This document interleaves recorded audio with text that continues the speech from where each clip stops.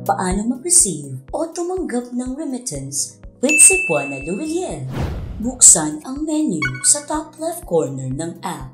Click Remittance, then click Payout.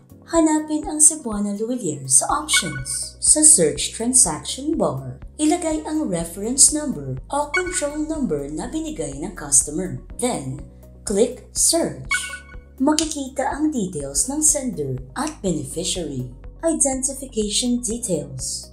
Sa primary, piliin ang Choose ID type kung may record na sa system ang client. Pumili sa listahan kung ano ang ID ng receiver. Kung ito ba ay passport, UMIN, driver's license, voter's ID, NBI clearance, etc. Piliin naman ang Add New ID kung bago pa lang ang client at wala pa itong record sa system.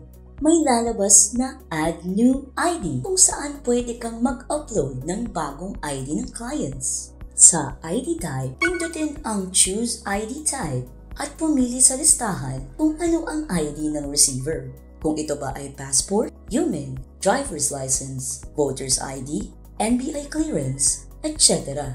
Ilagay ang ID number na nasa ID na binigay ng client. Ilagay ang expiry date ng ID. Kunan ng picture ang ID at i-upload ito gamit ang Choose o Upload button. Click Submit. Upload successful. Click OK. Pindutin ulit ang Choose ID type at piliin ang ID type na nailagay kanina. Sa transaction details, makikita ang currency at principal amount. Ilagay ang transaction password. Then, click Payout. Success! Pwede mo nang ibigay ang payout amount sa customer. Click OK.